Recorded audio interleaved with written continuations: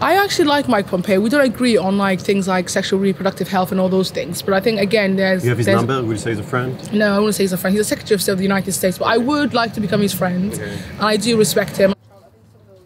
I've come to central London to meet Nimko Ali, an FGM activist who's recently been given an OBE from Prince Charles. You became an OBE when, recently? December.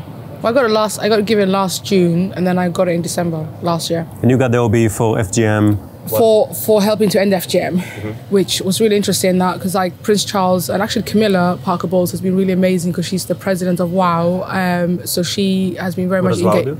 WOW is Women of the World. It used to be at the South Bank Centre, and it's basically where I first spoke about FGM. And so she's the president of that kind of.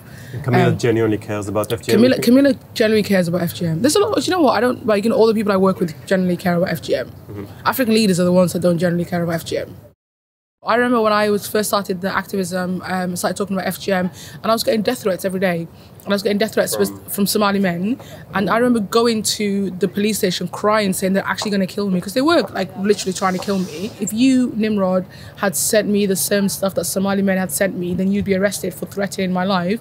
But we just give this pass to black men or ethnic minority men as though they don't really understand the complexity of violence against women and girls. I think a lot of people become really blind when all of a sudden that you're brown. They're like, "Ooh, you must be doing it for a different reason." I'm like, no.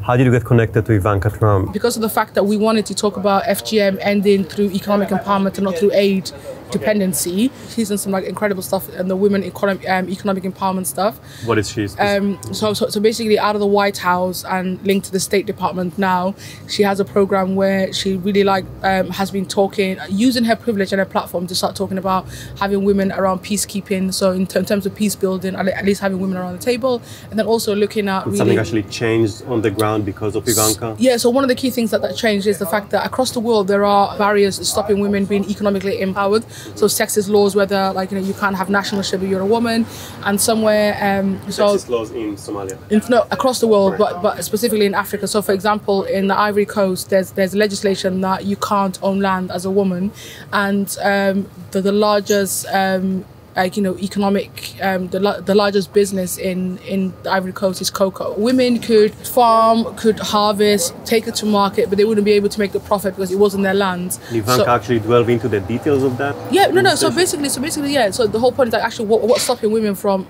benefiting economically from their hard work, and it was that piece of legislation which Ivanka helped take out, which meant that women could own land. Key people within the Trump administration are anti-abortion and they're anti-choice, and one of the things is that I could spend all day arguing with that, but I live in a country where the fact that I have a government that believes in that, and I have access to contraception, I have access to ability to have a termination if I wanted to do so. I could use that kind of narrative. I'm just as a feminist, argue with that. Or I could work with them in the two things that they agree in, which is democracy, so giving women access to papers and the ability to vote, and giving women access to have money. The thing with me about Trump is Trump has an 8-year term maximum. This is the whole point, is that you guys it's a privileged white thing to invest and spend so much time focusing on Trump. Yeah. There are African dictators that have led Africa for almost 60 years.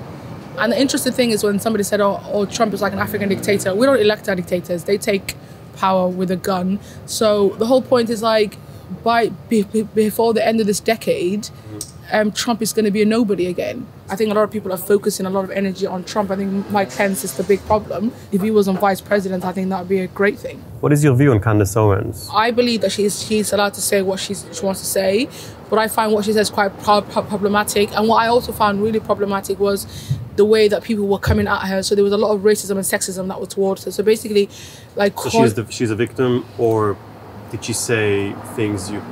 Do you agree with some of what she said about? I don't agree with anything that Candace Owens says. But the whole point is sometimes she says a lot of vacuous things, and it's she's shouting, and it George Floyd essentially is saying Yeah, forget he was a criminal. Yeah, he was a criminal, and That's what she said. Yeah, but then the whole point is like, so for me, in that sense, I'm thinking, well, even if he was a criminal, if you believe in the rule of law, you don't believe in executions by the state. How can you uphold the constitution that says that due process is a thing, but then at the same time, okay, somebody being killed without any kind of trial or any kind of conviction?